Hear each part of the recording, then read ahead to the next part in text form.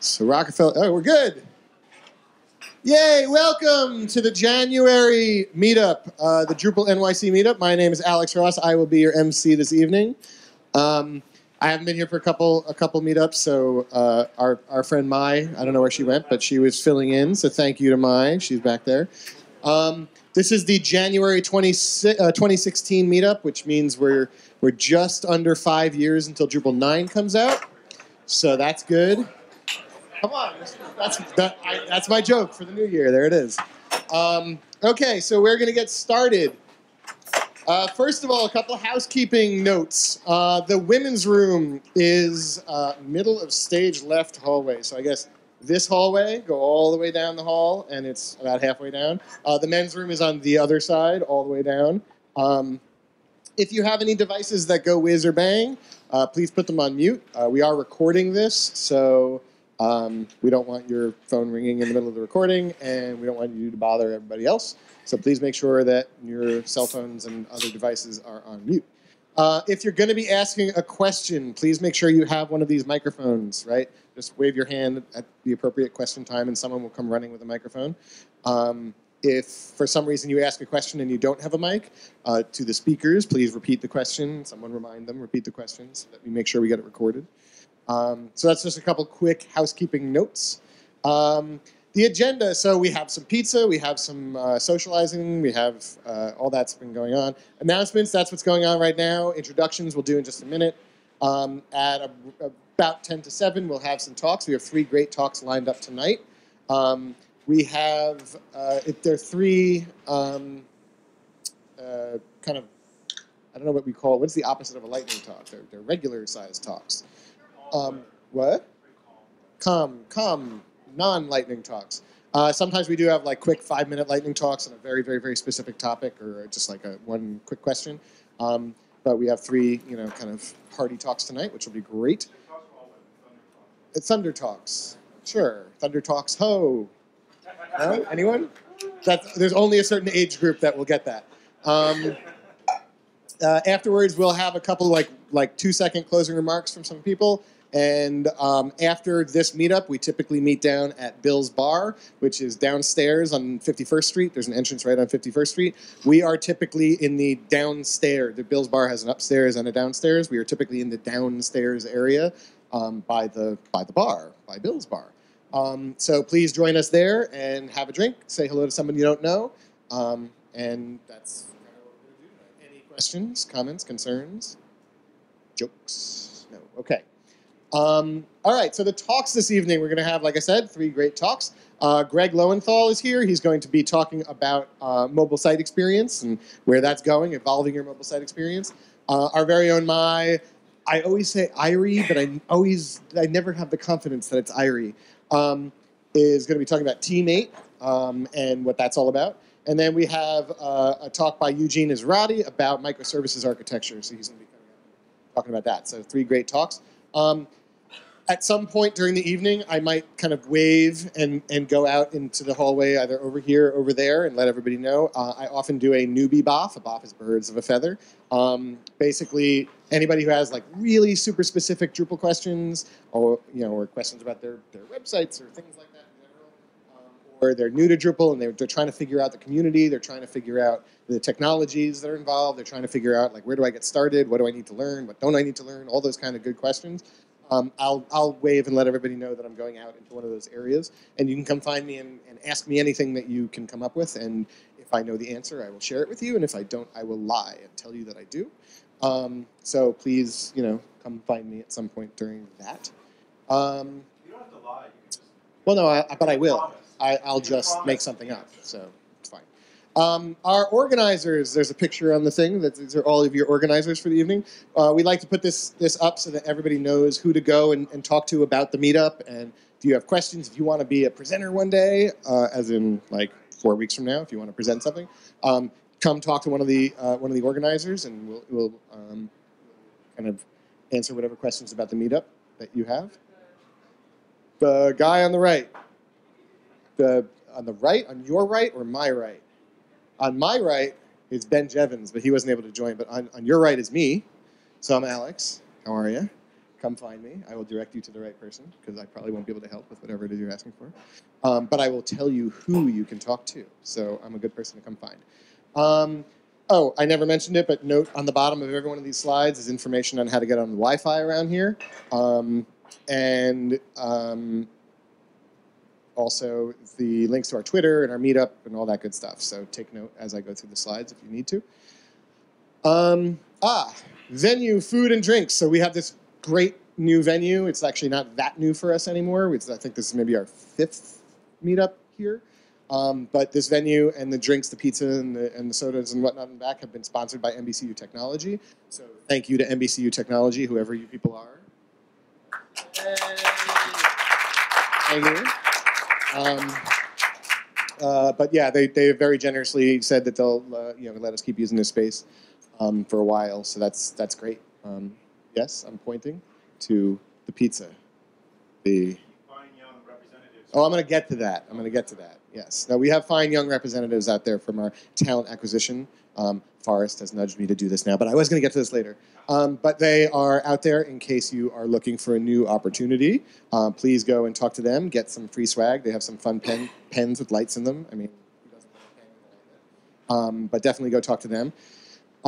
In addition, what do we have? Some fun facts. I forgot to come up with another good fun fact. This meetup has official NBC pages. So Kenneth the Page from 30 Rock. That's pretty cool. That's who we have downstairs, kind of helping everybody get up here. And once the videos are recorded, Elijah plays with the sound because that's what he does in his spare time. They will be uploaded from this meetup and every meetup onto drupal.nyc/videos. Watch this again. Tell your friends, tell your neighbors. If you find something that's really interesting throughout the evening that you want to share with somebody, make sure that you send them that link so they can go and they can see the talk too. What's that? And there will be Easter eggs in the I don't know what he's talking about. Okay. Photos. Please, if you take photos, that's encouraged. That's great. The hashtag that we typically use is hash Drupal NYC, all lowercase, no spaces, no dashes, no underscores. And put those up there. Also, you can upload the photos if you take any to the Meetup page at meetup.com/Drupal NYC. As you can see, there's there's an action shot here of somebody taking pizza. You can see Michael Myers in the background, right? That's pretty cool. So we have some great shots. Also, when you get a chance, when there's not talks going on, peek your head out the window and you get a pretty good view of the tree and the lights and everything before they take that down. Okay. Upcoming events. So there's lots of events that are always going on in the Drupal community and related communities that we like to point out to everybody.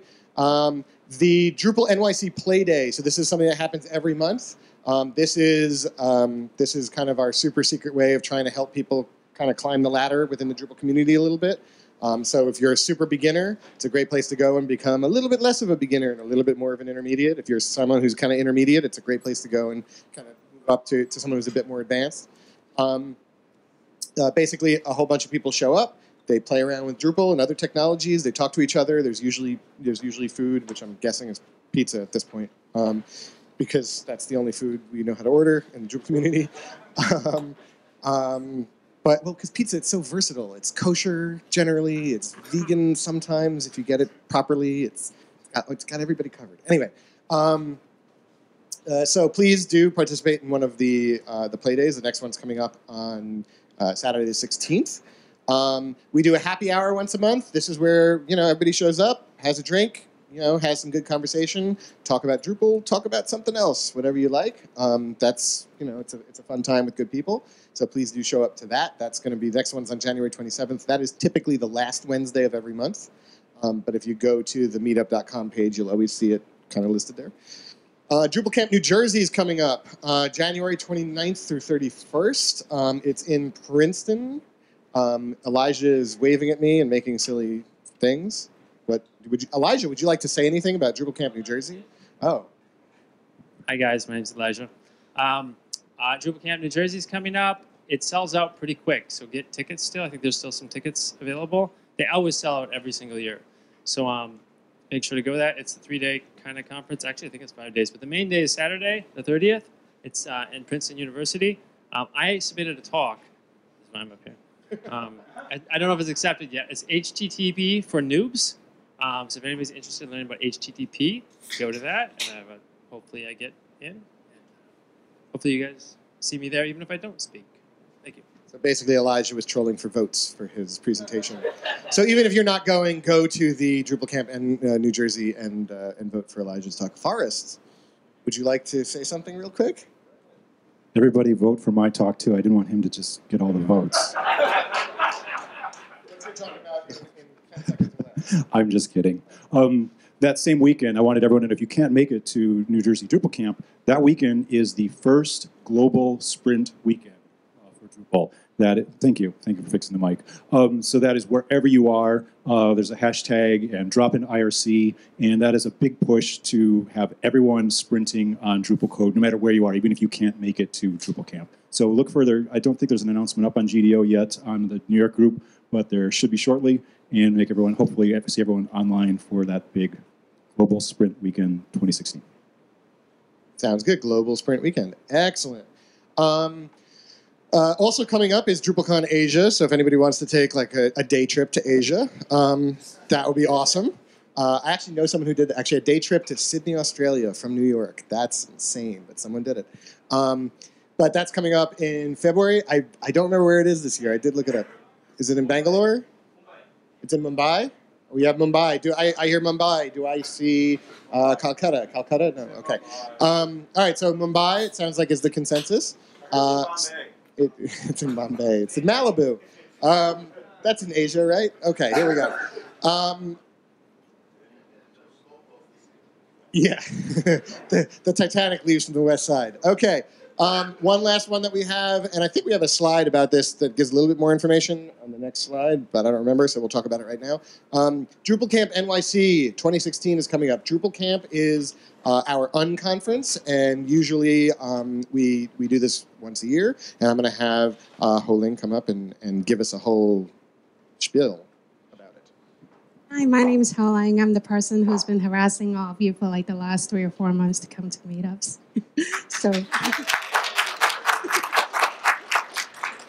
So I'm here to harass you some more. I think it's the next slide.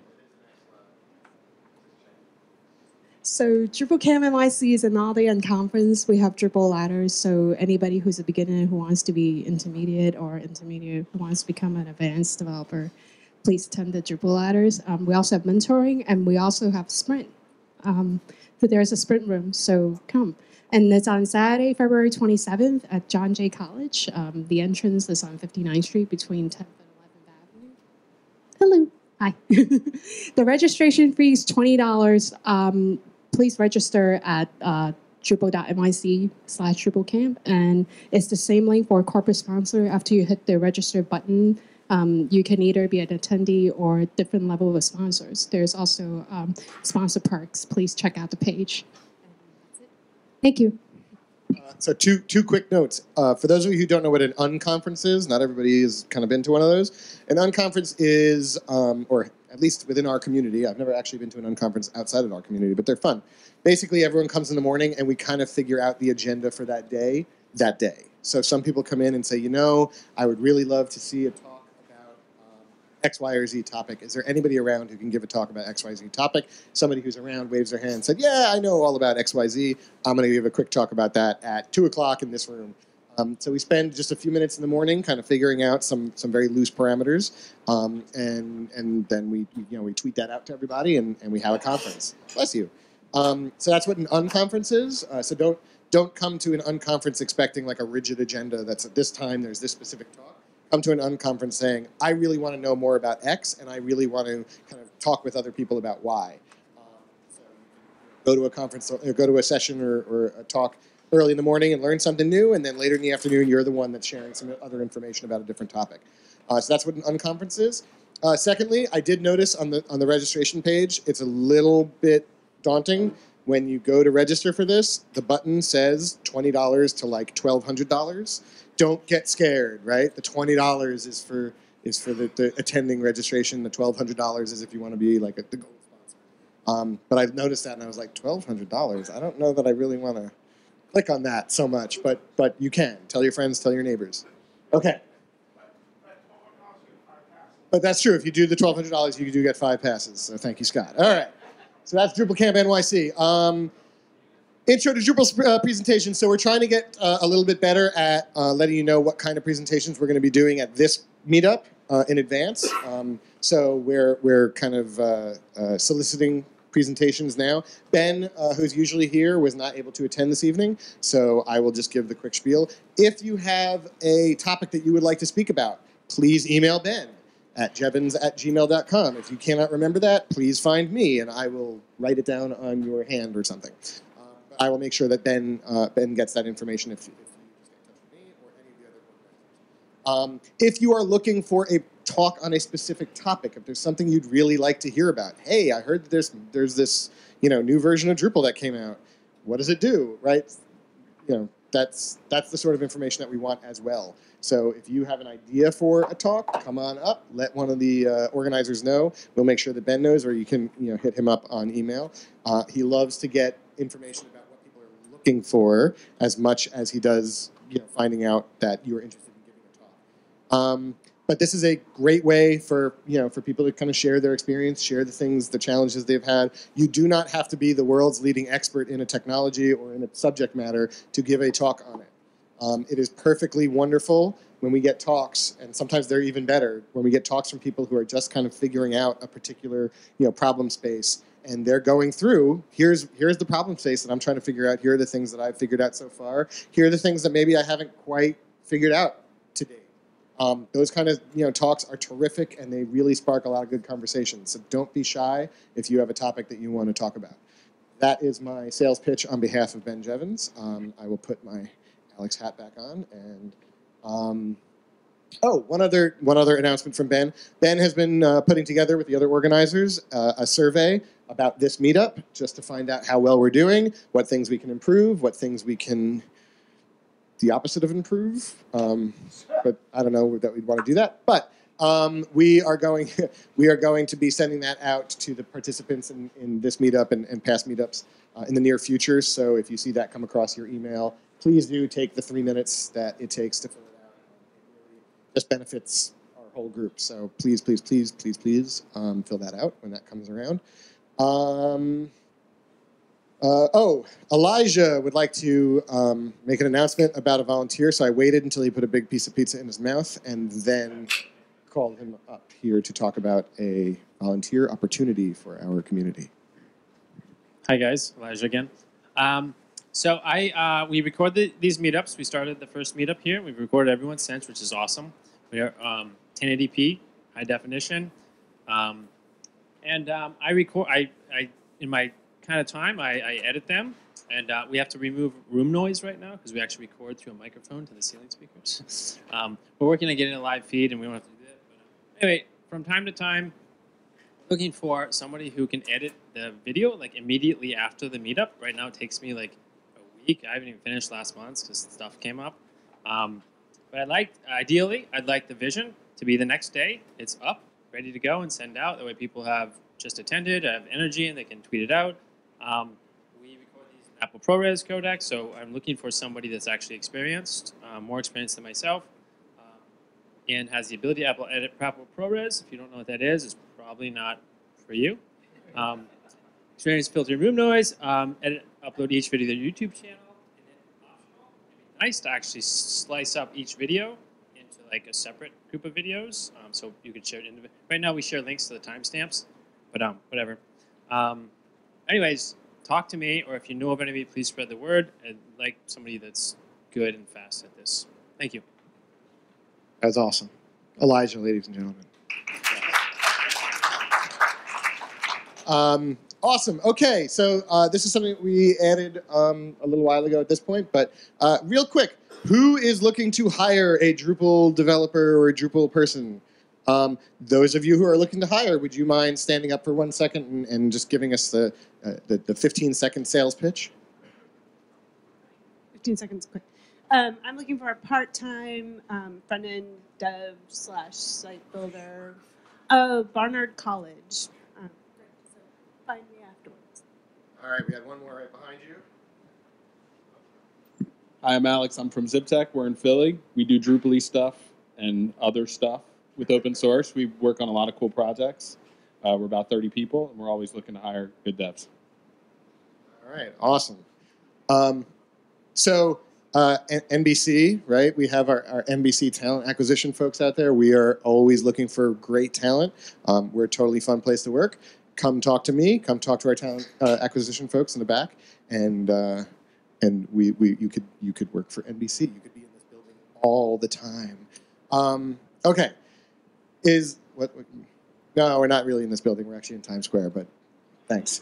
But our badges work. You could be in this building whenever you want. It's cool. Okay, is anybody looking to be hired? Yes, I have one over here. Hold on. Give us your 15-second sales pitch. I'm Sebastian Shadal, and I'm also looking for clients or part-time, full-time employment, Drupal development, front end. So, be looking for some of you out here. Thank you. Front end development, looking for clients. Everyone take notes. Okay. Ooh, I don't have that. Okay, so a long time ago we used to do introductions, and everybody would go around the room and say, "Hi, my name is, and I work for, and I do whatever," and it would take the length of the Bible for us to get through the entire thing. So instead, I am told, I wasn't able to be here the last couple times, but I'm told this has worked much better. Please take 2 minutes, 3 minutes, turn to your neighbor on your left, turn to your neighbor on your right, and introduce yourself. Hi, who are you? What is it that you do? What is it that you're interested in? What are your hobbies? What's an interesting story about yourself? Anything like that. Please just take 2 or 3 minutes and do that, and then we'll come back.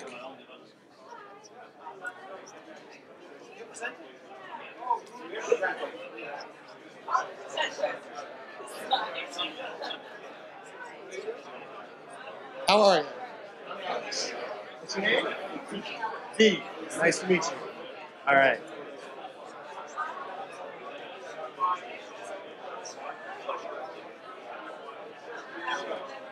Sorry, I'm Alex. Good to meet you.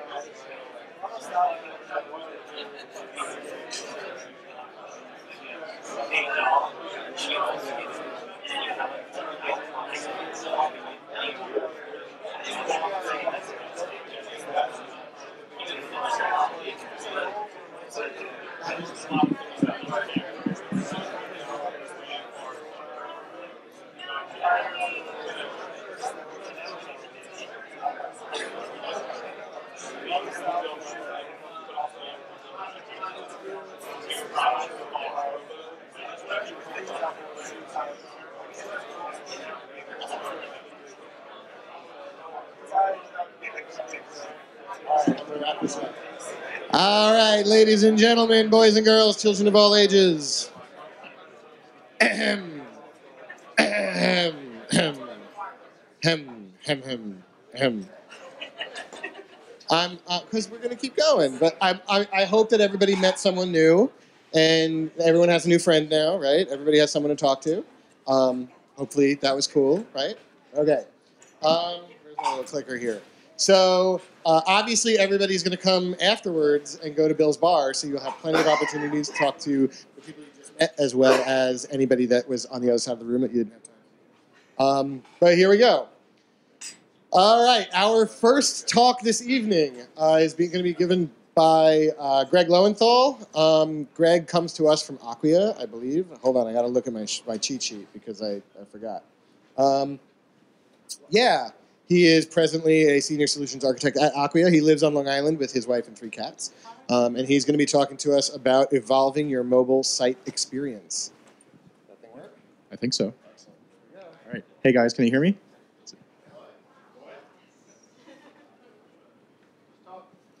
All right, just talk. Okay. Hi everyone. Yeah, my name is Greg Lowenthal. I'm with Acquia. I am new to Drupal. Been with Acquia for 4 or 5 months now. But I've been in the tech space for years for content management and also mobile optimization. So I'm going to talk a little very briefly about mobile optimization, specifically around responsive 2.0 or REST, and why this is important. Okay. All right, great. So everyone knows what responsive design is, right? And the problem with that is that it's become more than it really is, and it's really not the silver bullet that everyone really wanted it to be. Because mobile was hard before, and we were making M.dot sites, and we were doing all kinds of crazy stuff. And we said, well, you know, now it's easy because we have one code base, and it should be easier to create everything. But the problem is, it's not the silver bullet, and the problem is that responsive design in itself is not a bad idea, but the problem is that the implementation is not sound. And the reason is because it becomes this one-size-fits-all type of implementation.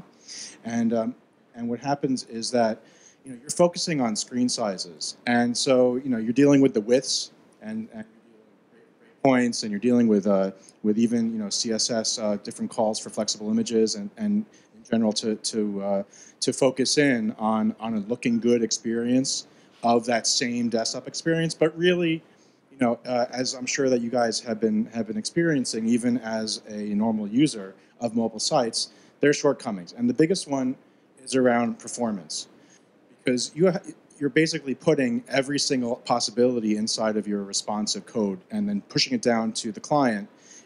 Typically, when they have a limited bandwidth, right? So, like, I'm on the train and I have 2 bars in Jamaica, and I can't even understand. You know, I can't actually download web page because it takes literally seconds, many seconds to do that. And so, you know, if you look at some of the stats here, 86% of responsive web design sites or regular responsive sites are sending the same assets down to all the devices. And in general, that's a poor user experience, because what that means is that you know, half of us, more than half these days probably, we expect immediate time. So, you know, even though this is a small device and it's powerful, but we expect this as an extension of our own entity, and it's our personal device, that it should just happen, right? And you know, I have bandwidth, and it should just happen. And that's a difficult thing to really surmount from a technological perspective. And from a marketing perspective and a business perspective, this is really a problem, because every second delay costs 7% conversion, or 2.8% of your revenue on a marketing space. So if you're actually doing e-commerce, or you're trying to get people to do something on your website and it's taking too long, they're just going to go into another website and to your competitor. And also, you know, the idea is that since you're doing this one-size-fits-all type of mentality, you're oftentimes trying to just do the same thing on your website that you are on your mobile experience. And the truth is, you know, your user may not be in the same mindset. What I mean by that is, you know, depending on their location, or maybe, like I said before, their bandwidth or their battery life, they may want to have a different experience, even from, you know, I'm walking down the street and I'm going to my banking site. What am I trying to do? Am I trying to look for a new credit card? No. You know, I'm probably trying to find the nearest ATM. So there are these ideas about what someone's trying to do on the mobile, when they're mobile, with and interacting with your brand.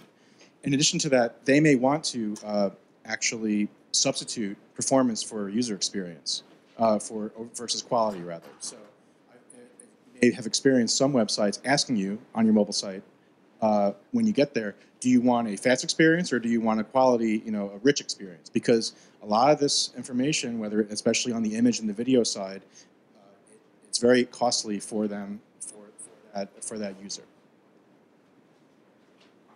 And so you know, when I ask you then, you know, do you want to be screen size aware, or do you want to be device aware, right? So if you think about the device context, not just the screen size, that's where we talk about what we call responsive with server-side components, and that's what's called REST in the market. And this is a marriage of what used to be adaptive, like the M.dot kind of site idea of being able to focus in on just one experience for a mobile type of user, and still using the responsive, fluid nature of development. So what does that really mean? So responsive with server-side, in case you guys don't know what it means, it basically means using server-side elements to more easily package up what that device needs at request time, so that you're not sending down every single option, the full HTML code, the full JavaScript, the full CSS. Even with the media queries, you're still downloading a lot of extra code that only a fraction of that device is going to use at a given time.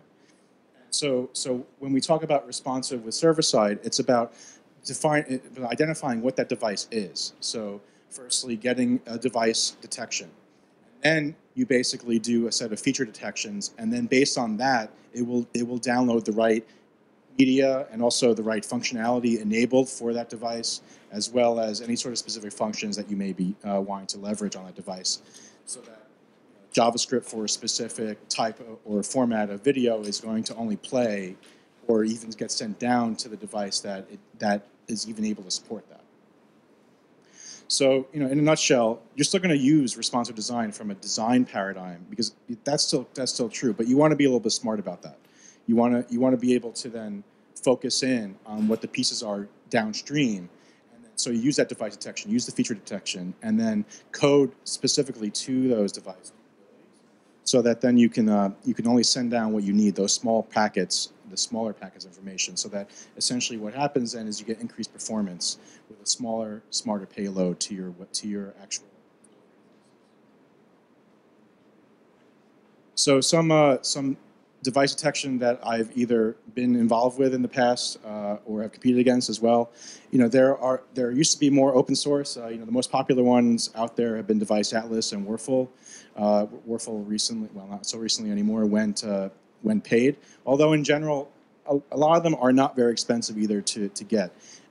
And there is a difference between a device detection library that is maintained over time and then one that is sort of lagging on, because you want to make sure that you worry about future devices. What happens when you're dealing with a watch-based paradigm and maybe a smart TV or some new device. And and if you do a quick Google search on Drupal.org or something like that, you'll find some integrations with things like Mobile Detect, as well as Modernizer as well. Modernizer more on the feature detection side. But these are just considerations to think about, because there are tools out there that are building these libraries, and instead of just using the header information, you want to be having a richer amount of information that then you can code against, so that then you could build, therefore, a richer mobile experience. Are there any questions in the? I have one. So for a long time, I've been told, like, device detection is bad. Like, you don't want to do device detection. You want to do feature detection. Okay. Right? But device detection has always been, like kind of a sacred cow, as I've learned it. Okay. You don't do it because it's never up to date. It's never accurate. It's never going to know about every phone or every device and every whatever. But it sounds like you're advocating differently. Yeah. Well, so I was at Napiscuits, and I did partner with Trilobus in the past as well, and I know that we got asked that question a lot, and it was really when we were doing device detection, we were getting the devices before even they went out into market, because we had relationships with the manufacturers. So I think that yes, if you're looking at maybe some of the open source examples, that it may not be up to date. It's only as up to date as somebody putting stuff on there. But if it's someone's business to do that, then they have those inroads into. Can I turn the question around a little bit and say, okay, let's say hypothetically that the device detection is perfect, right? It's 100% perfect. Sure. Is it necessary or why is it necessary to detect the device if you can detect the features, right? Well, I guess it's a good question, and it depends on what you want to be doing. What happens is a lot of the device detection will happen on the server side. So if you have a server side feature, then that's fine. A lot of the feature detection happens on the client side. So if you want to carve out the largest portion of JavaScript and everything that you're downloading, then the device detection is going to get you the biggest bang for your buck for that. Thank you. Okay, I didn't hear clearly, but it might be a repetition of what being asked. So bear with me. My question is, yeah, if you use JavaScript, it will be like if Apple iOS 8, then the display code. If Android, then the display code. If it's a web computer and laptop, that's how it is. Implementation. It may be more granular than that. So you'll be on the feature side. You're going to be saying if this feature is supported, then do this, as opposed to if iOS do this. Oh, okay. Thank you. Are there any other questions? Yes. So how does this work with caching strategies? So that's a good question. So you mean like CDNs or? Yeah, CDN or even a varnish. How does that handle a device-specific request? Or does it cache or not cache, pass through? So in my experience, at least with the device detection, there needs to be integrations with the CDN to have multiple caches for each of the responses. And so I've seen that done with Akamai with like unique keys for each one, so it does differentiate that. But your mileage may vary. Hey, this is Scott. To follow up on that real quick, and then I have another question. What we had done in the past is have different cache buckets per device because it was a requirement. But again, that's in my experience, that's not really a very good requirement. That should be more of a solution to whatever the requirements are. And so that kind of leads into my question: is why wouldn't again, maybe it's following up on a similar thing to what Alex said.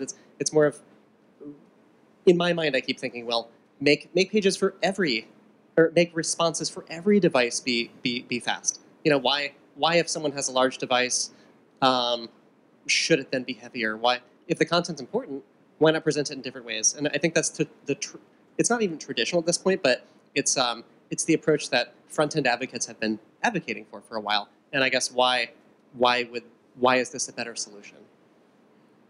Why is presenting larger packets to larger devices a better solution than making it fast for everyone? That's probably a better summary. Well, I think I agree with you that especially with the increase of in general bandwidth of the internet and everything like that, and with in general usage, the amount of size of hard drives and memory that coding has gotten sloppy and lazy. It can, I remember writing DOS commands and trying to fit it as small as possible, and because that was important, right? And now it's become not important for. But I think that it has become important again on the web, and even though we have all this great bandwidth, that a lot of times you don't get the full bandwidth, and your battery's dying, and you just want your information.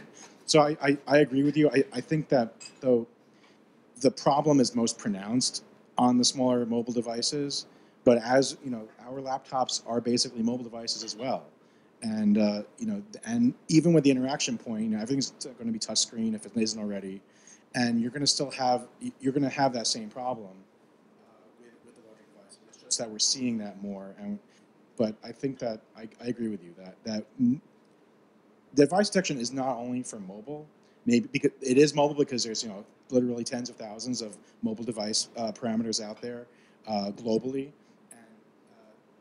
and there are considerably fewer parameters when you or options when you talk about desktop devices. There's a lot less complexity there, actually. There's just fewer options. But I think it means that, too. It means smart TVs, also. So how responsive design, the paradigm, you're going to have to think about, what am I going to be doing at each of those touch points? And it doesn't need to be necessarily heavy, but it needs to be richer experience, at least more things, right? You don't want something to look like just a stretched out version of your mobile site either.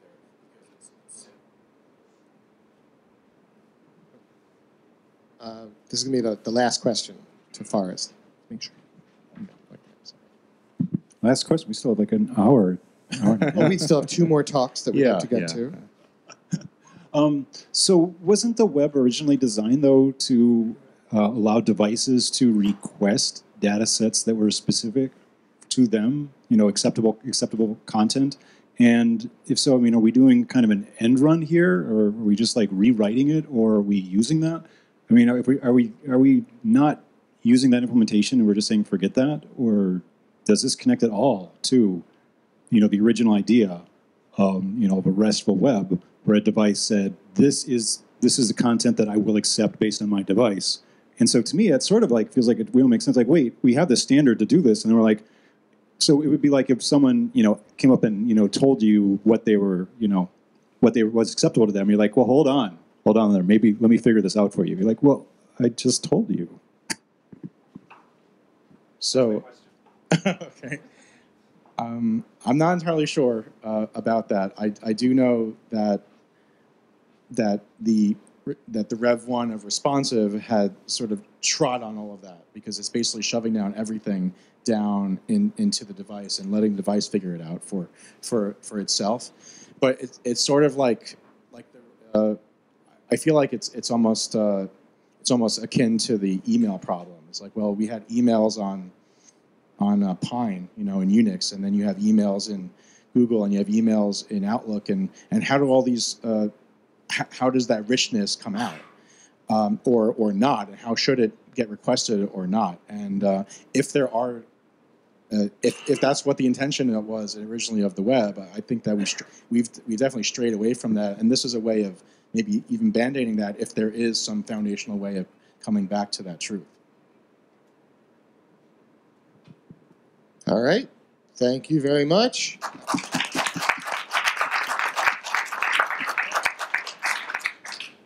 Greg, ladies and gentlemen. Okay, if you have more questions for Greg, you're going to come to Bill's bar later, and hopefully Greg is coming also. Yeah. Oh, no, he's got to go out to Long Island, so catch him before he leaves. Wait till we get a video feedback, though. Okay.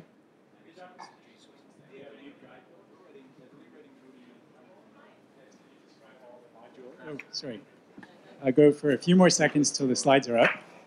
But we have a new guidebook that is almost done. It should be done sort of late this month, early next month. And that gives you sort of a walkthrough of how to do media. A lot of progress, and essentially just building on the work that Aaron Winborn did in New York. Anyways, thanks very much. All right, thank you, Willie. Awesome. Look at that, a surprise presentation. Fantastic. Okay, Mai. Okay. Okay. Kris, we're ready to go. Okay, cool. All right. So, hi, I'm Mai. I'm a senior developer at Phase 2 Technology, and I'm going to share with you what Robbie Holmes, or as he's known everywhere as Robbie the Geek, told me all about when we were chatting about pair programming some time back. And I'm certainly not a tmate expert, but I thought it was a pretty neat tool, and I wanted to share it with you guys. So I'm sure a lot of you guys have experienced this type of problem when developing. Basically, you have a team of developers. They're happily coding, working together in harmony, and then one of them has a problem. You start troubleshooting, using your chat messages or whatever. And this is the problem where, like, this is not working on my local dev environment. I'm sure a lot of you have experienced that kind of issue. And, sorry, I lost my slides. Okay, and then you kind of pass back and forth snippets to try and, like, figure out the problem, the solution to the problem. And no, it's not working. And you pass back errors, or maybe you don't pass back the whole error, and it's like, none of this kind of like makes any sense. So then, it's time to escalate this troubleshooting to some kind of video conferencing solution, maybe like a Hangout or Skype or something that allows screen sharing so you can see what's going on. But unfortunately, screen sharing kind of always looks like this. Somebody's sharing their whole desktop, or they're sharing their terminal, and you're just like, okay, try this. Okay, try this command. What if you type that? And you're squinting at it, and it's just like, it's so hard to see and try to figure out what's going on. And at this point, you really just want to type it out yourself instead of just dictating and squinting. and it's very inefficient. It's a very frustrating experience a lot of times, and yeah, I just wanted to talk about like how maybe tmate might be able to kind of come to the rescue. So tmate is a fork of tmux, and I'll talk about that in a sec.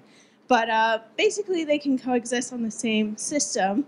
But what I'm going to talk about is how tmate can give you the power of sharing your terminal. So what's tmux? So tmux is a terminal multiplexer. So basically, it gives you a lot of things. But some things that you can do is you can switch easily between several programs in a single terminal. Sorry, I forgot to put a space between single and terminal. You can detach them and keep your programs running in the background. You can reattach them to a different terminal and so much more. There's the link to GitHub IO page, and there's also a book that's free that gives you all the details. But it's really great if you have a script that runs for a long time and you want it to run in the background, or you want to be like super efficient dev and be like switching between your database console and your web server and whatever. It gives you all these tools. But let's get back to tmate. So once you have it, tmux is amazing. Yeah, it's pretty cool. So once you have tmate installed, it's pretty simple to use it. Basically, you just type tmate, and you get this nice connection string at the bottom that you can share with your team member. And because it's based on tmux, you can use all your configuration and etc. there. But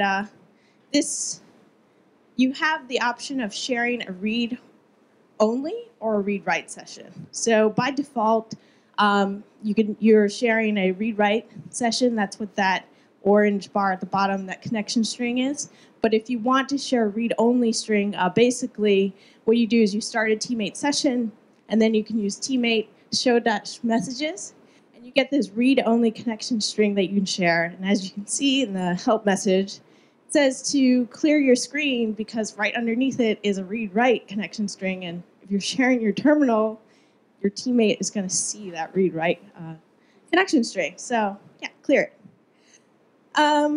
There's also an HTML client in progress. However, the client has some problems with some of the key bindings for tmux, and there are some known graphical errors. And we're talking about terminal sharing. So use a terminal, not the HTML client. I mean, unless you want to fiddle around with it or whatever. So some other benefits that terminal sharing can give you is pair programming. And this was the whole kind of beginning of how I learned about tmate when I was talking about it with Robbie. So remote pair programming is pretty straightforward with tmate. Basically, you just need a good headset with a mic. You'll still want to jump on Hangout or Skype or use a phone or whatever so you guys can talk verbally. You start up tmate, share that read-write session with your team member, edit in Vim, celebrate. You're like knocking down tickets left to right. One person can be the driver, and the other person can be the navigator. So how do you install this? On Mac, you can use Homebrew. You just tap the formula and install it. If you're using something like Ubuntu, you can get the packages and install it. You can also install it from source after you get your dependencies. I think it has to be on, same thing for the server, which I'll talk later, but this has to be on Linux if you're doing from source for this particular thing. But anyway, there's some straightforward kind of scripts that kind of make this process a little more seamless. So let's get back to like, how does this all work? Like this all sounds very magical. So when you launch tmate, an SSH connection is established to tmate.io. And it's it may be a little small in this diagram, but this part here is tmate.io. And basically, it's established to tmate.io, or you could do it to your own server, which I'll talk about in a second. But the connection is happening in the background through the SSH. The client, your tmux client, is authenticated with your local SSH keys. And when the connection is established, a session token is generated, and the tmux server is spawned in a jail, so that with no file system and its own PID namespace, so that it's isolated from other processes, and it doesn't have any user privileges either, just as like a safety precaution. So when you give the connection string to your teammate, what happens then when they connect is basically tmux Unix socket is looked up on the file system, and if there's a match, then we've got a new tmux client spawned and connected to the remote tmux server. In this case, that's tmate.io in this diagram. Okay, so I bet a lot of you guys are like, oh my God, I run client work. I cannot be like sharing my terminal through some kind of third-party server. My stuff needs to be protected. Well, you can host your own teammate server. And there's a repo there. It's teammate-slave. This has to be installed on Linux. So after you get all your dependencies and you install it, basically you need to set up your configuration file. And then you can start your server with this teammate-slave command after you pass, you'll pass in your parameters like the port, host, and etc. Okay, so there's additional information out there on hosting your own teammate server on tmate.io.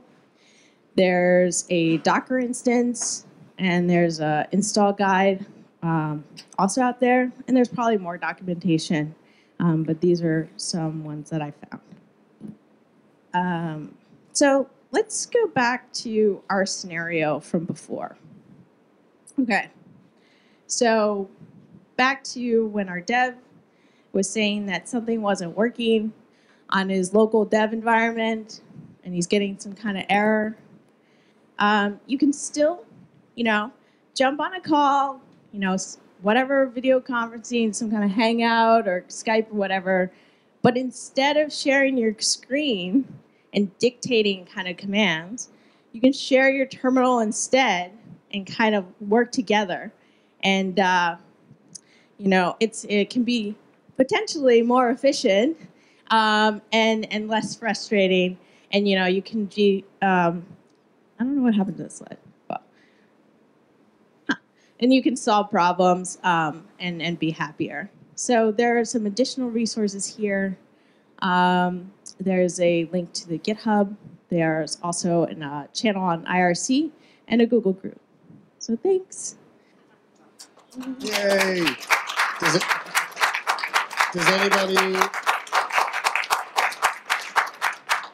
Does anybody have any questions for Mai? Yes, we have one right here. Oh dear God. I can answer this myself with 30 seconds of research, but what the hell? Can I open my currently saved tmux sessions in Teammate? Yeah. I love questions like that. Those are the best questions. Yes, moving on. Any other questions? I have a question. It says that you can edit the files in VIM. Does it also support Emacs and Nano, etc.? Yeah, you could do Emacs. I haven't tried Nano, but I wouldn't think you could. Yeah. Thank you. We're going to go with yes. Is it secure? Define secure. If I went to a client of mine who would be a very large bank, would they check off on it? Oh, the bank? No, you would not check on that unless you were like hosting your own teammate server. But yeah, there is like this guy who wrote this application and everything. He has like a research paper and everything to explain all the security considerations he thought through in terms of like trying to make it as secure as possible, considering that you are sharing, you are giving somebody access to like delete all the files on your system once you share your terminal. All right, any other questions? Is this just text-based sharing? You are not able to see the other computers' user graphic icons or apps, something, right? Right. It's just your terminal. Yeah. Yeah. I mean, but given that, you can literally see anything that terminal has access to. Yeah. Not graphically, but yeah. Yeah. Okay. Thanks, guys. All right. Awesome. Thank you, Mai. I quick do question. appreciate. Oh, one final question. What kind of permissions is the person you're sharing your terminal with have? Is it the same permissions as you? Because if you're running it as root, Yeah. Yeah. that could be a problem. If they know your password, if you want to switch to root, then yeah, it's as if they went to your computer and started typing on your laptop. So if they know your passwords and stuff, and they can have root access, it's the same thing. Yeah. So share wisely, my Share friend. wisely. Share wisely. I would like to point out that all of the various video GIFs that were shown there were all NBC properties. So thank you, Mai, for that. That was awesome, right? Because Bravo is an NBC property, and so is NBC, obviously. Okay, so while we get set up with the mic up here and get ready for Eugene, real quick, I am going to, when Eugene starts, I'm going to step outside into the lobby over there. So if anybody wants to join my newbie boff and ask me questions about anything fun and exciting, or not fun or not exciting, you will find me right outside those doors in the lobby where you came in by the elevator. And now I'm going to turn it over to Eugene Istrati. Eugene, I have notes. Spent 15 years as a technologist in industries including digital media, cloud computing, and reputational marketing. Holds dual degrees in mathematics and computer science, slacker, and a master's degree in computer science and engineering, definitely slacker. Eugene is the co-founder and CTO of the MyTalk group, I hope I'm pronouncing that correctly, web development studio that focuses on enterprise applications and platforms. So Eugene is going to talk to us about microservice architectures and using Amazon Lambda. All right, thank you. Are we good with the mic? Hello?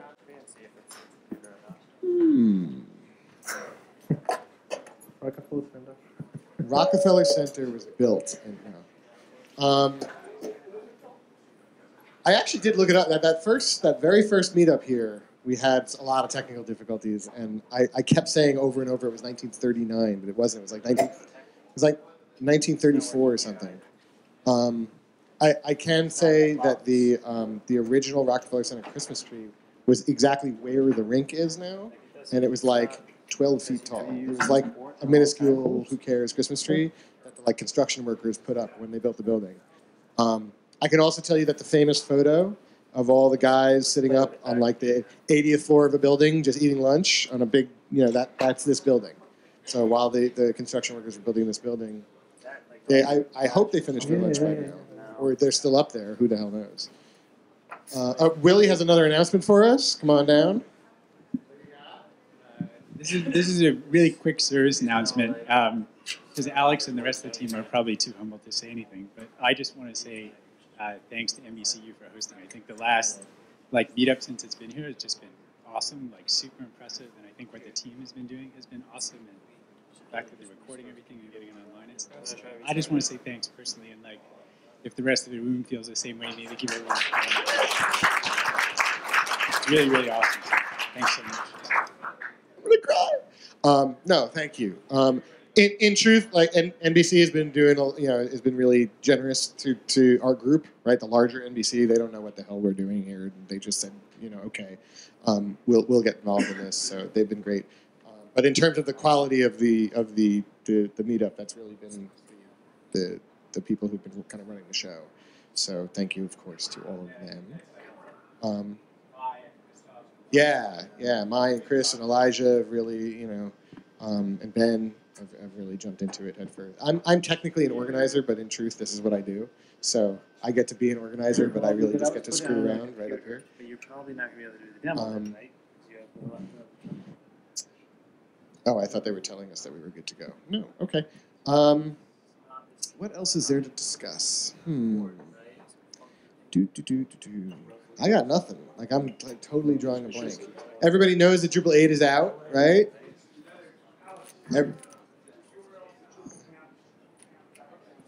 DrupalCamp.nyc. That is the URL for Drupal Camp. Yeah, let's try. Did I say that wrong earlier? No, Got it. it's Oh, so thank you, Scott. So apparently the Drupal Camp website, the official Drupal Camp website, launched today, and that's DrupalCamp.nyc. I know that was a big project that was pushed by Bloomberg for a while, just to get .nyc to be a real thing. So that's cool. The link will be up on the Twitter feed. Huh? Yeah.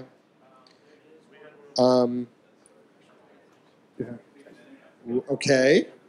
This is good because I usually can like vamp on Just stuff. regarding the camp that's coming up at the end of February, so the Drupal Camp NYC, someone had a question online asking whether there'd be Drupal 8 and assistance, and so we're going to have, there's like a sprint and sort of contribution room where you can come and get help, and I'll be one of the volunteers there helping, and I'm assuming there'll be some others as well.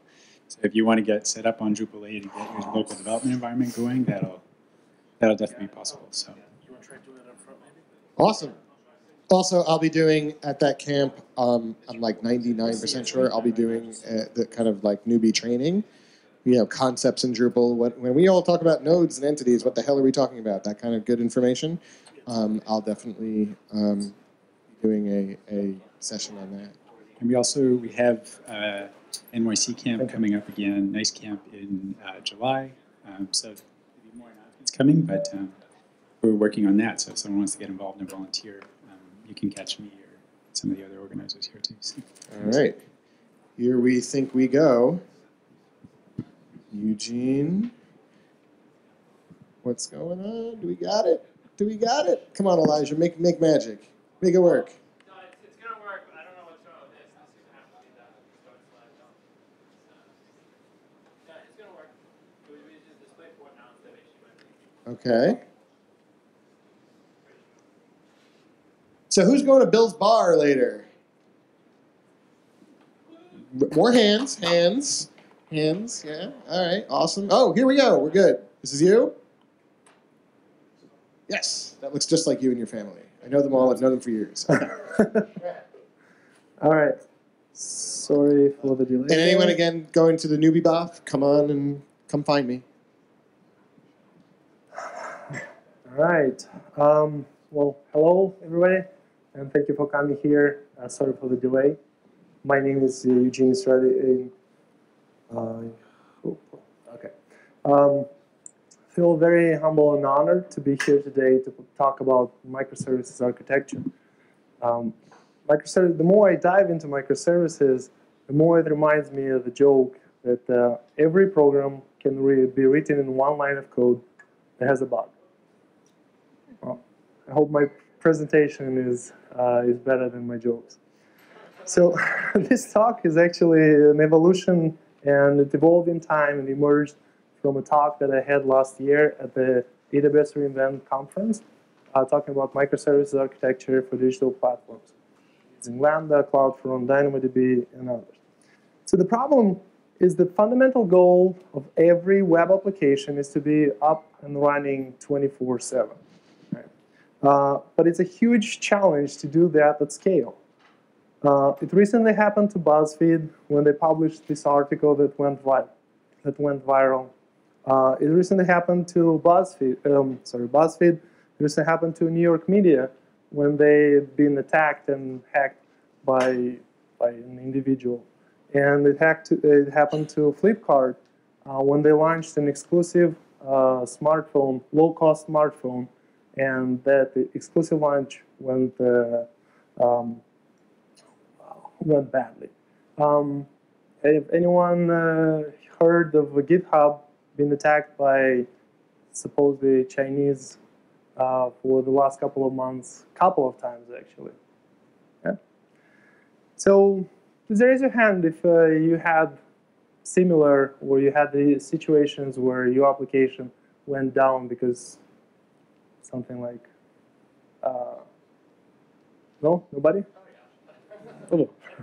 I'm like, wow, I'm sorry. I thought that I'm in the wrong room. Anyway, it happened also to me back in 2009 when Michael Jackson died, and by that time I was working in media as well at an agency, and the breaking news actually brought down all of our websites, affecting 17 customers and 51 websites. So that was an unpleasant conversation with my manager. Well, it's a big concern that an overwhelming 87% of these kind of attacks affect customers. The average downtime costs us hundreds of thousands and millions of dollars per hour, not to mention damages in reputation and credit rating, customer churn, and insurance increases. Right? So is there something really easy that we can do in order to solve this problem fundamentally? I'll try to convince you that it is. We'll see. We've been doing it for a while, helping customers like developers or architects, technical or non-technical, business owners or decision makers. We've been helping everybody to build resilient web applications. So that is how we ended up in building a platform as a service that we call Digital Enterprise End-to-End Platform. My name is Eugene Istrati. I'm the CTO and the partner at Mai Irie Group. Been in IT for 15 years. Last 7 years, me using AWS and cloud computing generally. I'm a certified solution architect, and I've worked in companies like Hearst Corporation, Amazon Web Services, Grubhub, and Tenaris. Mai Irie Group is a web development studio that focuses on enterprise applications and platforms. We are official AWS technology partner, and most of our customers are media and entertainment companies. So my presentation today is focused on three major topics: serverless infrastructure, microservices architecture, and content management applications with some hands-on examples. Okay. So today I would like to show you hands-on the value of microservices. At the end of this talk, I will try to build or show you some of the steps from our development process, how we run different applications, develop and run them in production. And I pick up a very small example. This is inspired from todomvc.com, and we've built with the infrastructure, with the process that I'm trying now to convince you guys if you would like to apply it in your process. So, sorry, I'm a little bit getting nervous. So the initial provisioning, it takes a little bit of time. So at the beginning, right now, I'll go to the terminal, I'll fire up the process, because it might take even 20 minutes, and I'll spend the rest of the time trying to explain and then show you through examples, okay? All right, so my first step here is to go to Microservices to do app. Okay. So what I'm trying. Sorry. Do you guys hear in the back, or should I increase a little bit the font? Make it bigger. All right. Is it better? Okay. So all these steps, they're actually documented, and I'll point you out. Most of the stuff that I'm talking here is open source. You can take a look anytime after the presentation, as well as I'll point out to the slides that I'm having loaded on SlideShare, and I have some videos that are loaded on YouTube. That after that, everything that I'm doing, you'll be able to take a look. And I'll try to post on meetup.com on the event page, everything that I'm doing right here. Okay. So dpfi deploy service. sorry, not service, source. So it's also suggestive. What happens right now, it takes this application. The application is combined from what we are calling 2 micro applications. And the micro applications have 6 microservices. Right now, I want to start it deploying to production, and then I'll switch back to the presentation. Okay, so if you don't understand anything right now, don't worry. That's why the goal of this presentation is to explain you step by step until the end. Okay. So what is the reference architecture for web application? By show of hands, let's see how many of you are using something like this or something similar. 3-tier architecture, front-end, back-end, database, right? So without going into too much details, on AWS, if you're using multiple availability zones, which it means actually every availability zone is a different physical data center, that's why from a scalability standpoint of view, any application that you run in such an architecture scales in minutes. But if you have experienced breaking news or viral content or some attacks on your infrastructure, scaling in minutes is just not enough, right? We personally, for our application, had to build additional complexity in order to be able to support and to mitigate those kind of problems in real time and in less than just minutes, right? It should be seconds, sometimes even milliseconds. Using this architecture, especially on AWS, makes the application actually to be maintainable and easy to support, right? Less operations makes the actual application less complex. But you still need experienced DevOps engineers to do so, right? As developers, we can choose whatever technology stack we would like to use. Either it's PHP or Python, Java or Scala, Go or C#, and JavaScript or JavaScript. I understand you guys tired. Me too. But we still had to recruit and to find skilled engineers that will be able to build and support the entire stack. And it happens almost all the time. The only person who builds the application is the one that will be able to solve the problems at scale. Last but not the least, of course, this architecture is cost effective if we are implementing it properly. So we are paying only for resources that we are using. It's kind of part of cloud computing. But when the infrastructure doesn't scale fast enough, the engineering teams usually over-provision to solve the short-term problem and buy themselves time until they figure out the long-term solutions. Right? Please raise your hand if you've done it before. Yeah, of course, all the time, right? That's the beauty when you're dealing with non-technical people. You can do that. So don't tell my boss, but I did it as well. Oh, shoot. This is rich. Just kidding. So while we were trying to solve all these problems for our applications, 2 major events happened that changed everything. 2 years ago, back in 2014, Amazon launched AWS Lambda. It's an event-driven computing service for dynamic application.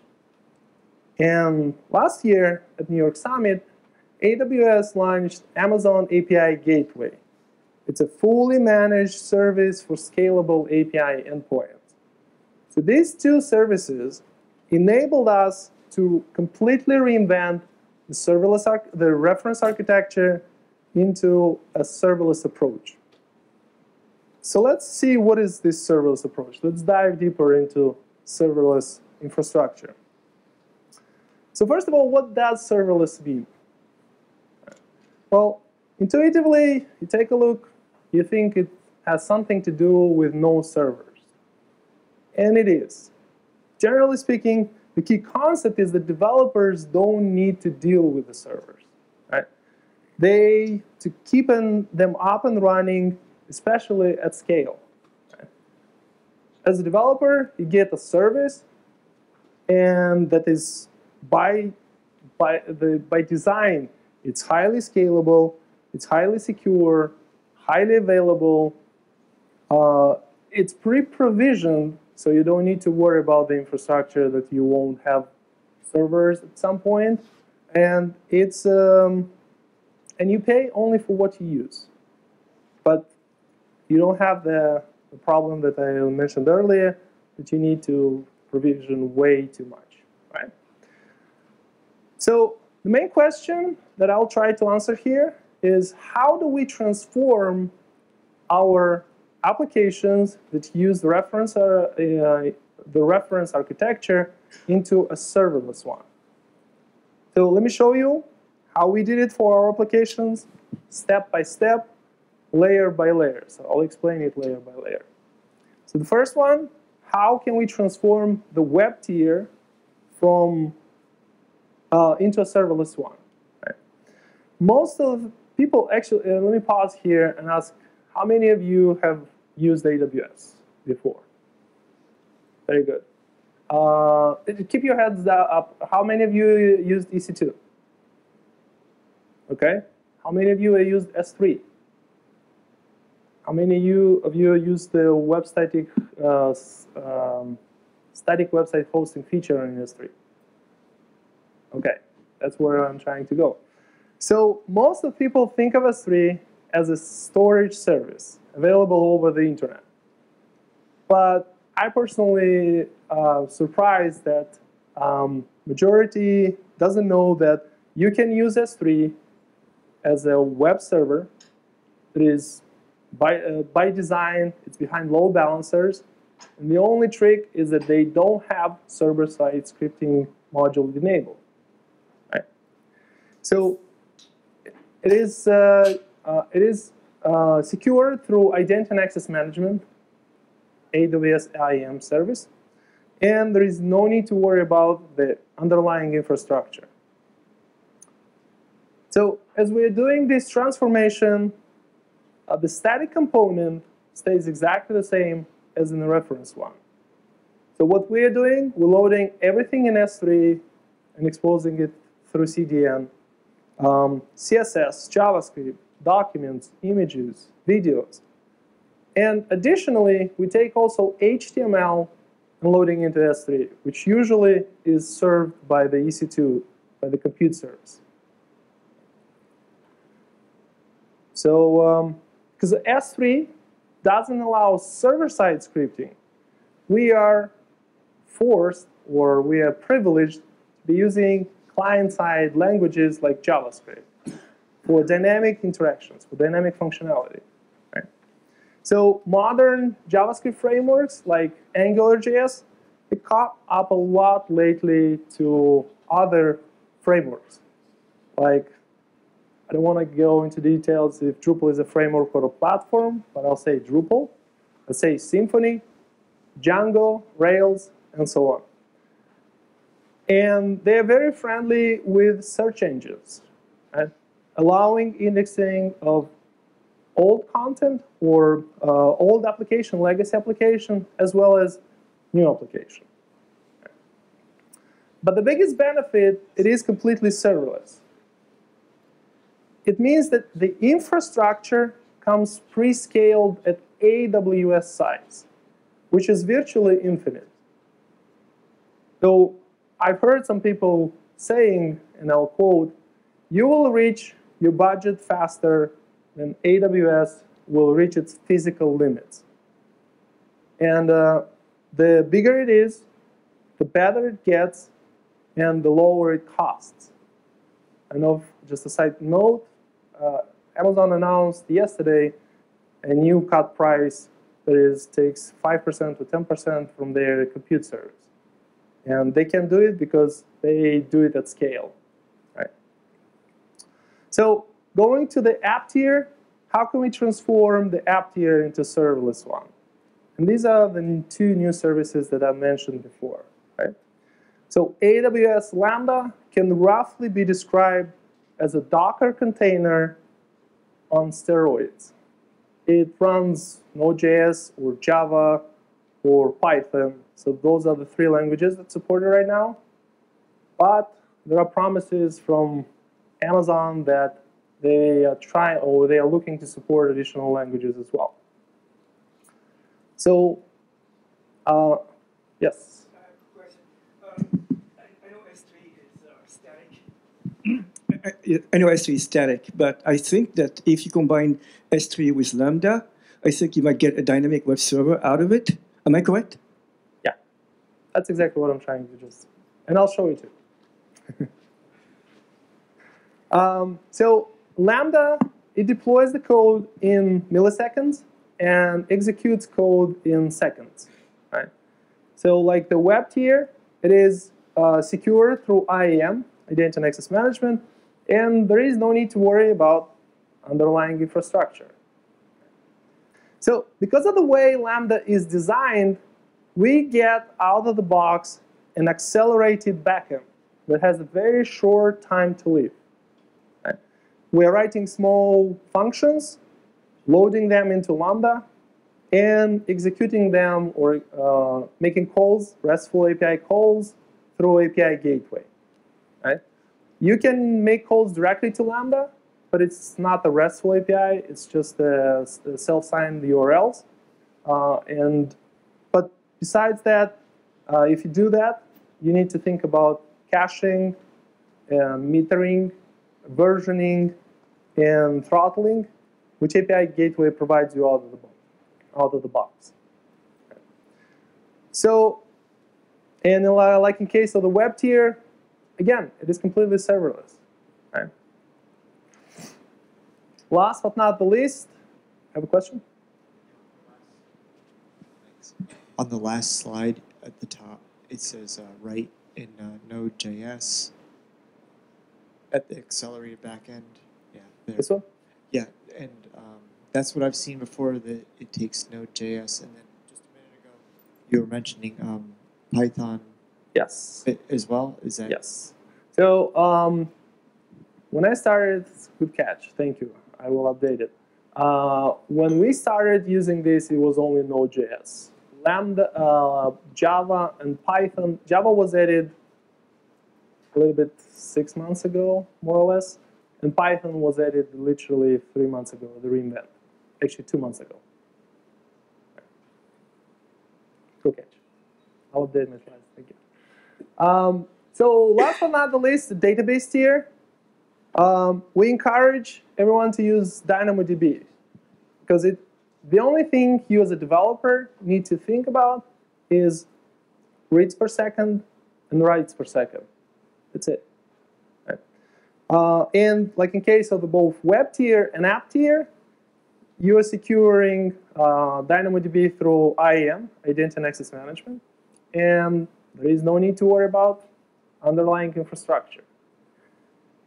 So DynamoDB is a NoSQL database, right? It's amazing, schemaless, key value pairs, like MongoDB or CassandraDB if anyone used those databases.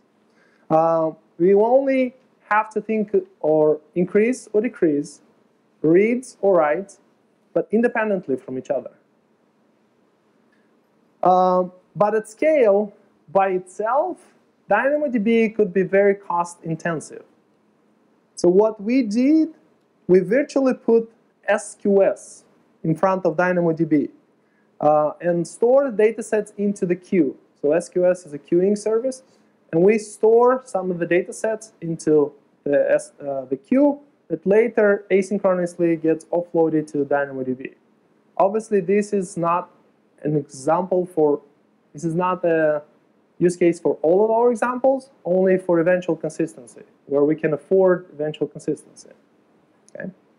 So I think it was Shazam, mobile app that recognizes music around you, video. They were the first one to blog about this, and they said it saved them 50% of their database costs. Okay. So, and guess what? It is completely serverless. Right? Keep repeating, but it is, that's the idea.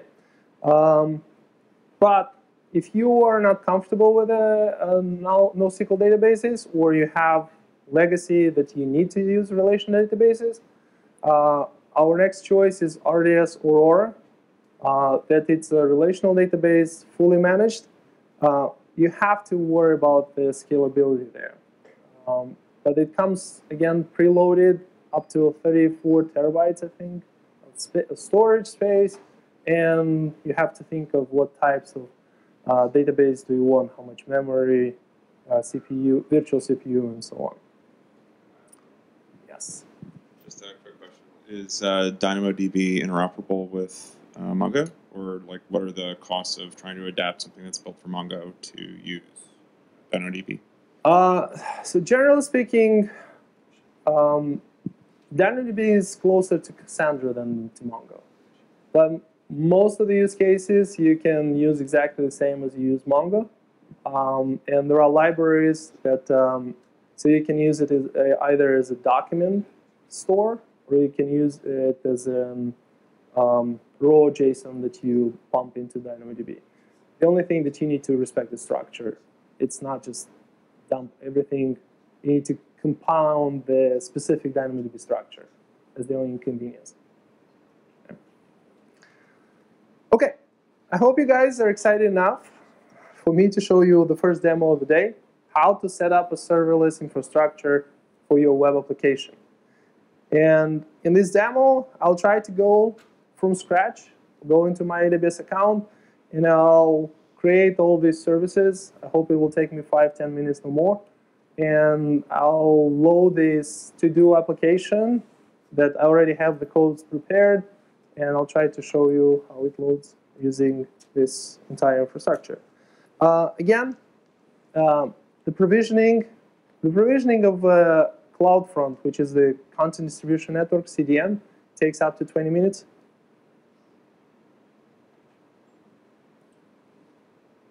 Oh, sorry. So the provisioning of a CDN takes up to 20 minutes. So if it's not ready, I'll try to show it directly from S3. Okay. So let's go back and let's find, where's my browser?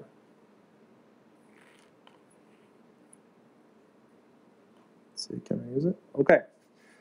So the first step is identity and access management. For this presentation, I won't create all the policies that needs to be created, and you already can see here that there are a couple of policies that our automated process generates. I will create only one that needs to give access to Lambda, make calls to DynamoDB. Without that, it won't work. So I'll call demo Lambda Dynamo DB, selecting Lambda as a service, and there are predefined policies that I can choose. Dynamo. So I need the one that does the invocation. Great. I'm done. This is the security that I have to worry about. That's it. And I'll talk about this benefit at the end. Next step, I need to go to S3. And for those of you who used S3, right, I have to create the bucket. Let's see, demo to do app and specify the region. Because, as I mentioned, you need to enable the static website hosting. That's how the code, the JavaScript will be able to make, and that's how you will be exposing it through CDN. So, index HTML, error HTML, save. In S3, you need to allow to give access. So by default, it's denied, right? So I need to, if I load all my files, I need to make those files public. But there is, sorry? Of course, yeah. That's a lot of people are doing. Of course. There is a better way, right? You create a bucket policy. And I just click on the example. So everything that I'm doing right now, as I said, it's available on YouTube. But I'll just get from the sample, put it policy, and I'll just change what was it, demo to do app. And that way, I don't need to worry about the credentials because this is a public bucket, and I can upload here everything.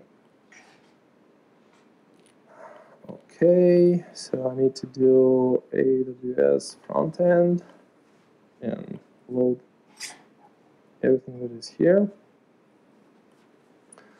Oh, this is, sorry, I need to enhance them. So in order not to go folder by folder, AWS provides this Java applet that you can select here all and start uploading. That's basically, I'm done with the front end, right? Actually, I'm sorry. I'm done with the storage service, but I want my application to be fast and I want my application to be global.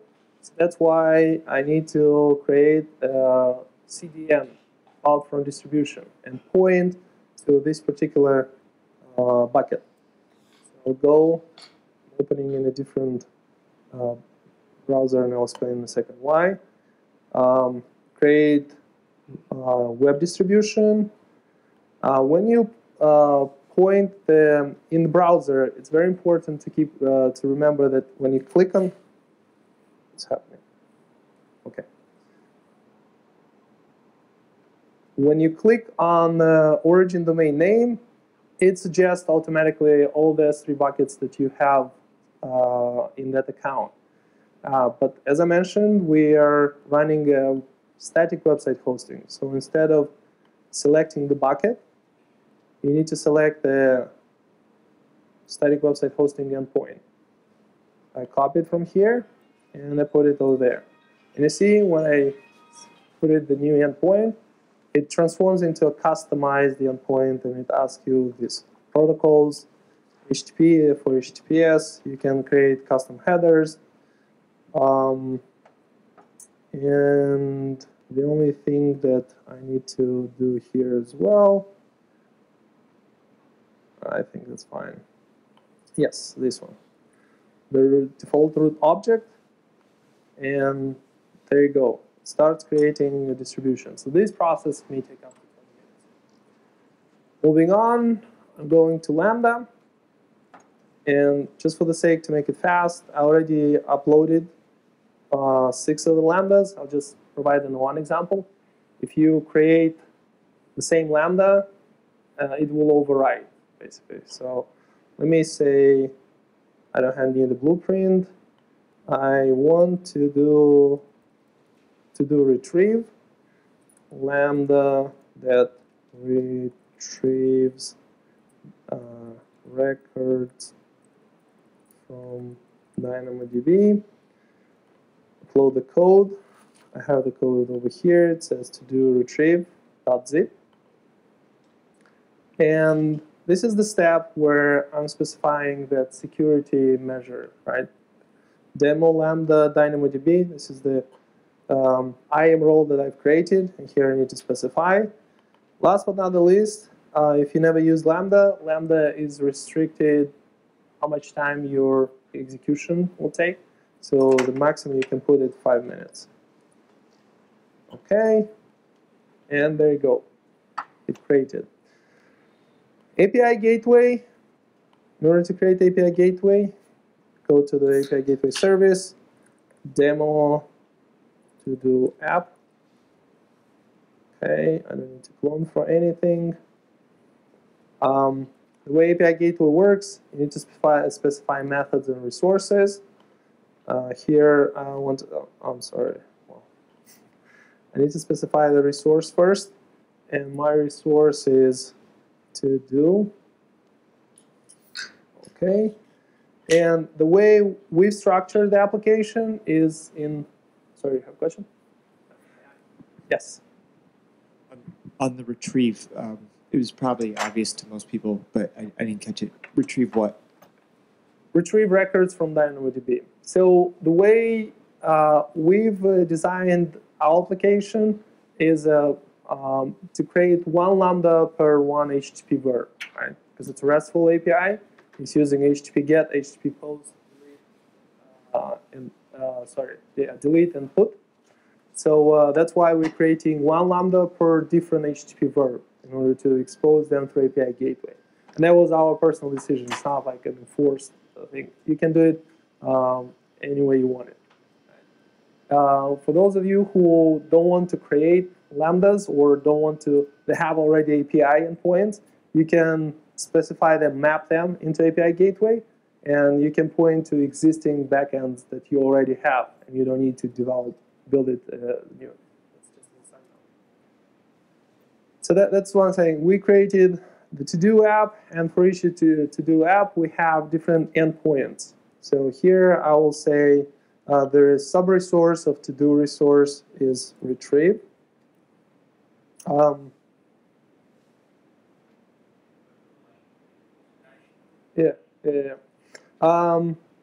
Well, to keep it simple, I'll just create the method.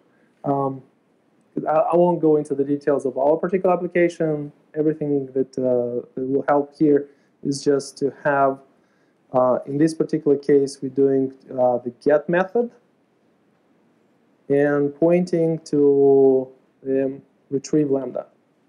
And as I start typing to do retrieve, there you go.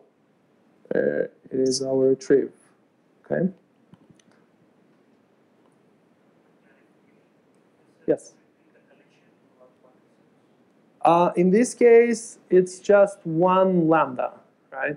And it takes from the lambdas that you already have loaded in your lambda service. Does that answer your question?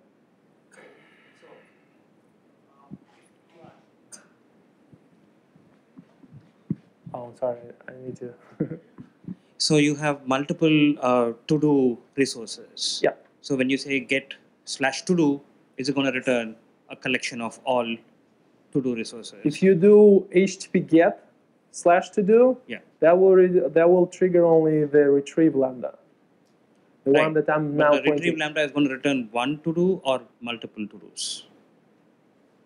Oh, in this case, our lambda can retrieve, if you provide us an additional parameter, ID equals, so I understand what you're trying to say. So we've combined both the list of all of the resources and retrieve one resource. Right? It's combined into one. Yeah, it's just if the parameter, the ID equals is found, then we narrow or filter the response. Got it, thanks. Now I understand. That's what I meant by collection. Yeah. Yes. So we don't have the two different lambdas. We're using one lambda. Same you can do with, so let's have create a method that says post. And for the method post, we're specifying a lambda that is to do create.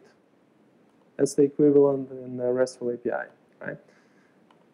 And so on. So I won't continue creating all of that. I'll show you at the end that it points to some other backend. That's other API gateway. One thing that is very, very important because is CORS, right? Cross-origin resource sharing in JavaScript. That's very important. If you want to be able to use your code out of S3, you need to enable the backend to support that. Right? It's just technically it's just a couple of HTTP headers that gets passed from from the client to the server and the other way around. Right? So AWS did it very, very easily. So with one click of the button, where you say, I want for every font, for all these endpoints and for all the HTTP methods, I want to enable CORS. And done. Okay? So as you can see, that's also an additional HTTP verb, and it says options. So last but not the least, to wrap up with this demo, is creating a table. Creating a table is the same, just specify the table name, demo, to-do, app, and what's important, for every DynamoDB table, you need just to specify one primary key. That's how the table is created. Everything else, it doesn't matter.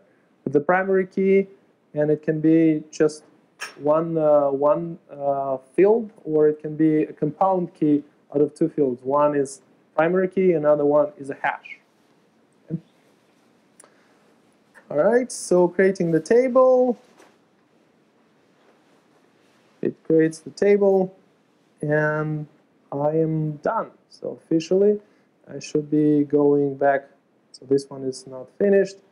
I'll go back to S3. And let's see. Fingers crossed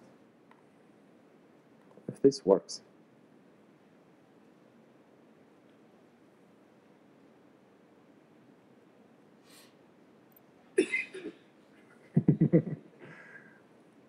All right. So something is moving. Yes. All right. So that's the application, and it actually called the backend and exposed my to-do list. Okay. Any questions so far? That's an S3 URL. CloudFront will be available like in 20 minutes. I can try to hit this, but based on experience, I'm sorry, I kind of cut it short. It's not provisioned yet.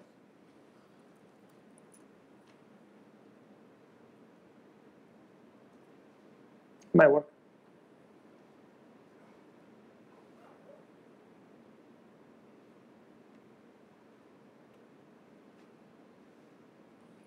Woo! Yes.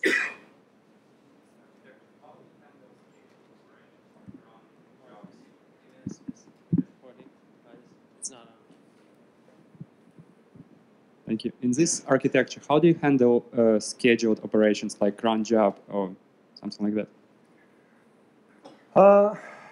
That's a very good question, and there is no simple answer to that. I'm trying to think if I'm not talking something that I'm not supposed to be talking. But, sorry, you want to add something? Yeah? Use Jenkins, use another endpoint, hit it. There are some ways to do that. I read an article recently. We didn't have those kind of situations, use cases, because this approach is not perfect. Is not ideal for all of the applications. Right? In media, when you have spiking loads and where you don't need to do something on a regular basis, again, it depends on the use case. I'm trying to be very narrow. We don't do it, but there are ways of Amazon provides simple notification service that integrates with some free services that can trigger a notification on a regular basis. I read an article after the presentation. If you want, I can find it and I can send it to you if you give me the information. But that's how would you do it. It triggers an SNS notification. SNS triggers Lambda, and then you do whatever you need to do.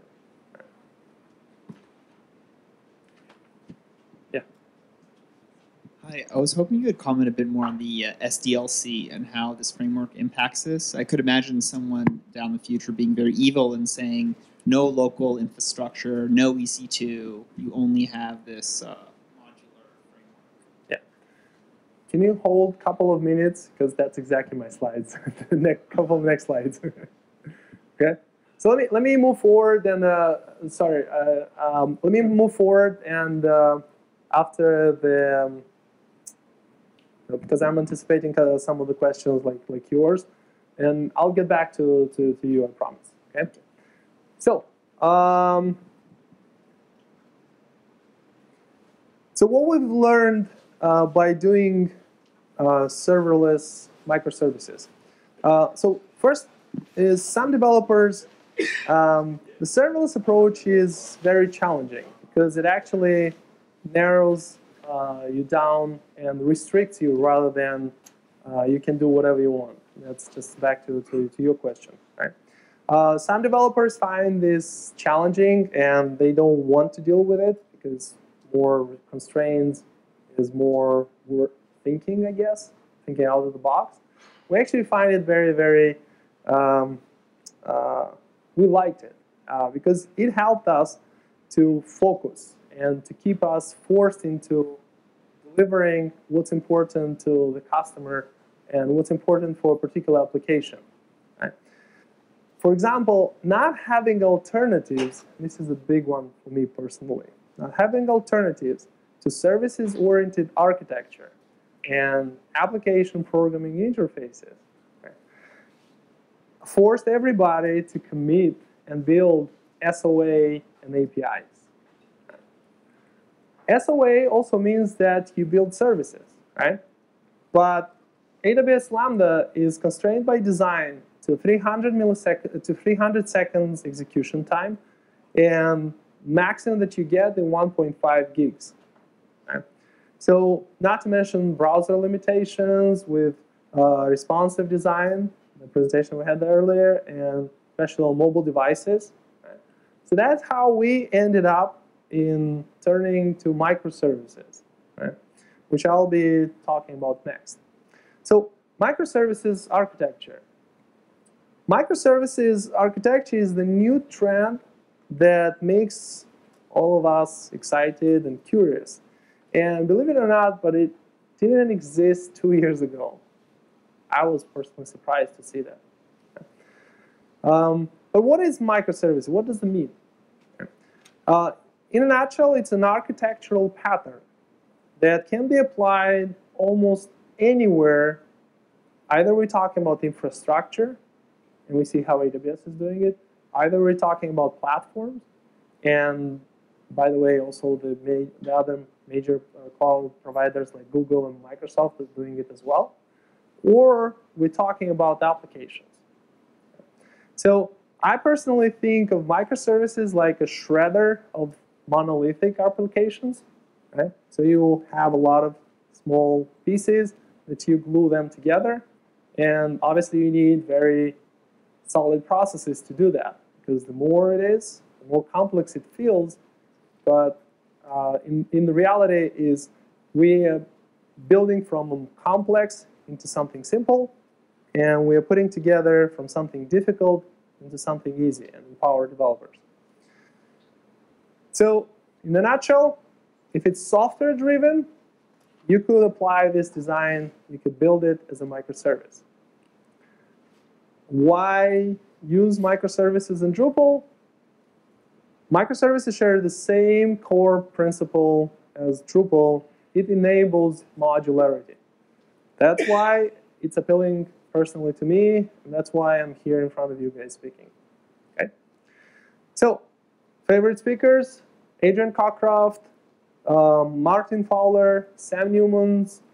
If you don't know or never heard of these guys, I want to bring out or point out Adrian Cockcroft, who is a former Netflix chief architect who evangelized and pioneered microservices architecture when it was when nobody knew that, right?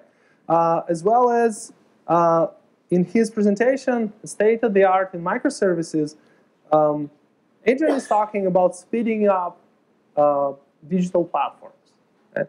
The milliseconds in deployment time and seconds in execution time really turned us and pushed us into being early adopters of AWS Lambda. So let me show you an an example of microservices architecture powered by AWS Lambda. So this is a diagram that is a third iteration of publishing workflow, which, by the way, in the first 2 iterations, we completely messed up. So if you guys want to hear that story, I'll take it after the presentation or to the bar. Back to the third iteration, the context here is that we were building for our digital asset management customers. They had a lot of assets, microsites, or static marketing websites. We helped them with literally one action or one click to migrate everything to AWS, right? And the assets were either in GitHub, Subversion, or some internal infrastructure. So in a nutshell, what we've done, build a series of lambdas that A, takes that and puts into a processing bucket, then B, triggers execution, processing, extract, transform, load, and takes the metadata, puts in DynamoDB, or puts other files into S3, and C, takes the processed files and put into an outbound bucket that is available publicly and so on. So let me share some tips and tricks. AWS Lambda is just 1 year old. So be open-minded when building code and expect the unexpected. Make sure you set up alarms in CloudWatch. You'll thank me later for that. And there are some delivery policy that you can put between S3 and Lambda direct integration. It goes through SNS that you can avoid some scalability issues, which we did. And last but not the least, and it appears in the official documentation, be aware of potential infinite loops. We actually experienced, and that's one of those embarrassing things. 2 developers built 3 different lambdas that ended up calling each other, and for a couple of hours, we're just consuming money. Anyway, so microservices are really game changers that enable speed and security. Because it's kind of counterintuitive, but it makes sense. Because it's very hard to figure out how to attack something that quickly disappears, right? But if you're coming from a monolithic architecture, one practical approach that helped us a lot is build a service or a feature first, the way you do it regularly, and then take it and break it down into microservices. So how can we help content management systems like Drupal to embrace microservices architecture? Good question. I thought actually a lot about this topic, Drupal and microservices, and not only for this presentation. And the truth is that I have some ideas, but I have also more questions than answers. I just decided to leave here a question mark. And hopefully, if you guys are excited enough, if it's of your interest, we can start some conversations and drive by community some change and start thinking about this. So what I can tell you for sure that the emerging technology like cloud computing traditionally changes the traditional development cycles, the question that you had, right? So lots of developers are expected to build using the same process over and over again. And it's even challenging to do it at scale, especially big organizations, like big media companies, right? To keep it consistent and to keep it to be manageable. The complexity goes exponential. Okay? Microservices actually empowers and enables developers to be independent, self-sufficient, highly decoupled, and focused on small and easy tasks. Right? The most important, which I personally appreciate, it helps developers to define their own processes. Right? You build it, you run it. And also, you do it at your own pace, right? Because it's small components. Just do one component and just do it. I personally love it, and I would never, ever want to go back to monolithic architecture. Well, final demo, and I hope we'll have time for questions, is in this demo I'll try to achieve exactly the same goal that I did in the manual demo, right? Only this time I'll do it completely automated. So I'll go to this GitHub repository, look at the README, the getting started section, and I'll execute a couple of commands, and that way I will run the application in my own AWS account. Okay, so let's see what happens. So first of all, this is the repository, this is the README, and this is the getting started guide. So the first thing what you need to do is install that command line. So think of this equivalent of, let me make it bigger. All right. Think of this an equivalent of Drush or Drupal console. Okay.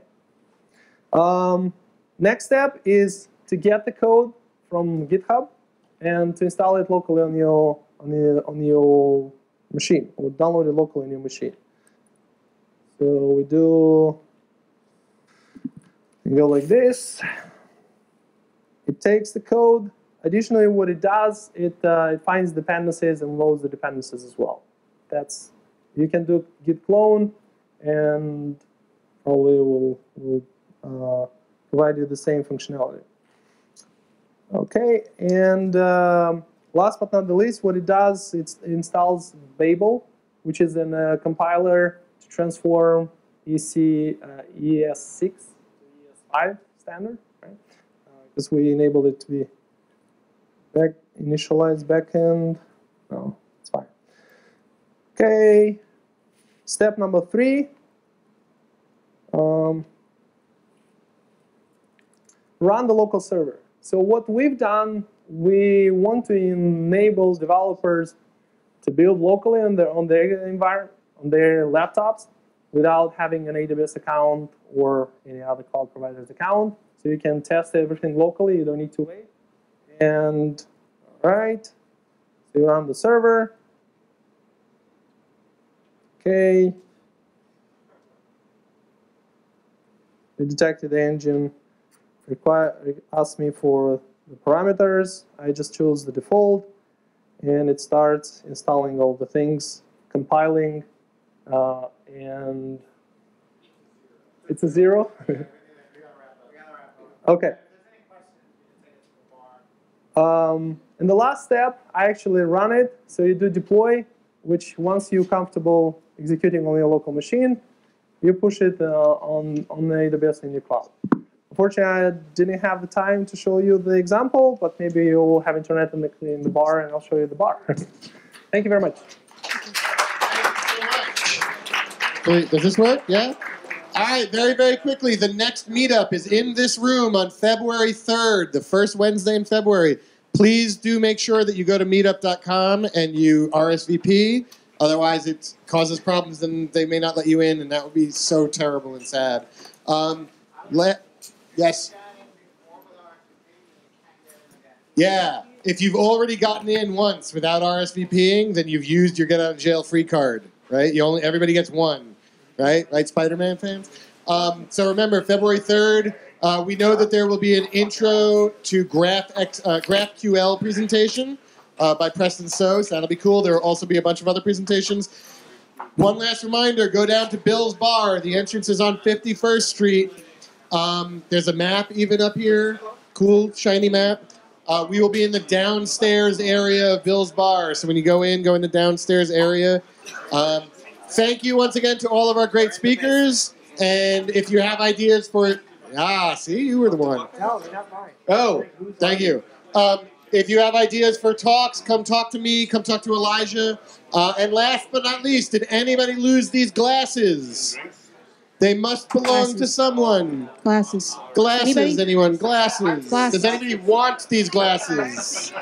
Would anybody like a free pair of glasses? What is that? Is it? Really? All right, thanks everybody. You don't have to go home, but you can't stay here. Everybody out. Okay. No, there's no I do the same thing. I have to sneak out. I usually do. Please do. No, they don't shoot anything in there. All right, sounds the excellent. exit, everyone. The exit's on here. Do your best. Thanks. Glad you came. All right. Everybody who's still standing in the room, get out.